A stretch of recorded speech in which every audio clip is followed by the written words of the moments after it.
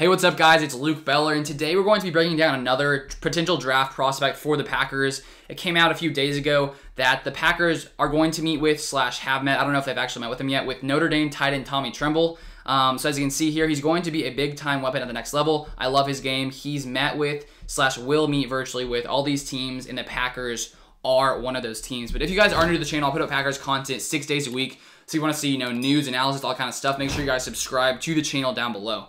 So taking a look at this tight end from Notre Dame, Tommy Tremble, PFF has him ranked as the 4th best tight end. We have Kyle Pitts up here at number 1 for PFF, but they have Tommy Tremble as the 4th best tight end, ranked 101st overall. So taking a little bit more of an in-depth look at Tommy Tremble and sort of what he could potentially bring to this Packers offense, or maybe why the Packers may want to bring in a guy like Tommy Tremble. So taking a look at his stats in 2019 and 2020. 2019, 16 receptions, 183 yards, and 4 touchdowns. 2020, 19 receptions and 218 yards and 0 touchdowns. So, first off, taking a look at just those stats, they're not very, inspiring stats when it comes to receiving the ball. He didn't really produce that much when it came to, catching the ball as a tight end. The thing is, lots of people sort of see this guy as like a fullback, H-back, guy who can sort of be utilized and moved around, and he's a very good run-blocking tight end.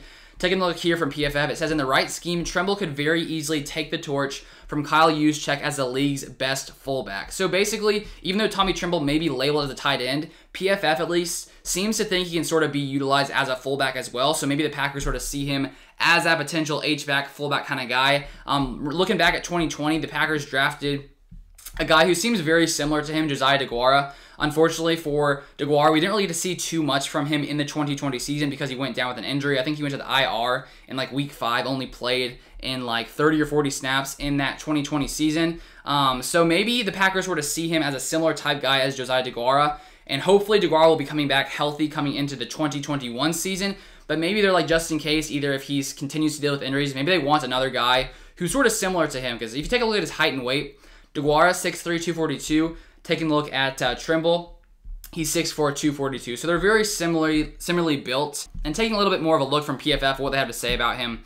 Biggest strength, blocking on the move. Biggest weakness, production. So pros, unmatched want to as a run blocker. 5 big-time blocks in 2020.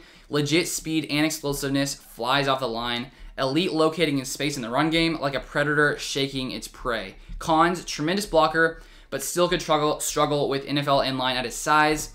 Afterthought in passing game, 31 fewer targets than Notre Dame's freshman tight end. So, as you know, we were looking at his stats. They don't look super impressive, but he seems to be more of a run-blocking guy, a guy who can be utilized in lots of different ways, and maybe that's okay for the Packers to bring in a guy like this who maybe isn't going to be, that receiving tight end like probably Robert Tonyan, or Tonyan will be coming into 2021, which I assume the Packers will be bringing Tonyan back. So maybe this guy will, sort of fill that fullback role, sort of move all around for the Packers. So, not as reliable of hands as you like at the position, 5 drops on 40 career catchable, not particularly agile or shifty, may not ever be a complete route runner. And then take a look down here at this last paragraph, sort of their final stance on this guy. Standing a meager 6'4" and 242 pounds, there was not a better run blocking tight end in all of football last year. He blocks like his life depends on it, snap after snap. Notre Dame used him all over the formation, and he continuously got the job done. Pair that with legit speed, and you've got the makings of an interesting prospect. Because of that athletic combination, any team that uses a fullback in its offense should have him right at the top of their fullback rankings. So I'm guessing that's the reason the Packers are sort of taking a look at this guy, because it's obviously not about his production solely when it comes to receiving the football. I'm guessing the Packers are seeing his run blocking ability and basically what he can do when it comes to that. From the Draft Network, they have lots of good breakdowns of these players. If you guys ever want to see, more breakdowns on other players, they pretty much do every single player. So it says here, Tommy Tremble projects as an F tight end in the NFL, a flex weapon that will be best served in an offense that doesn't charge him with playing with his hands in the dirt. Tremble is a plus athlete who offers the long speed and agility to be dynamic as a pass catcher, but his production to this point has yet to make the leap that you want to see to feel confident that he's going to develop into an upper-level tight end at some point.